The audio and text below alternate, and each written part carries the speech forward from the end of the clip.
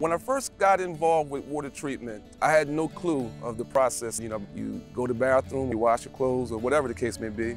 What happened with the water after that, I never really gave it any thought. Where it went from there, I didn't know.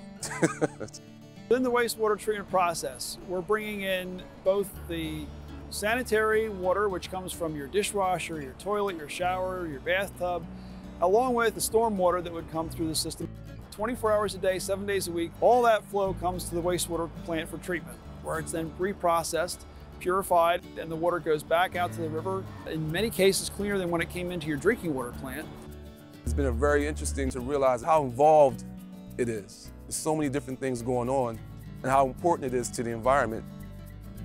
The goal is that the rivers should be clean, fishable, swimmable, and be able to be used for processing for drinking water.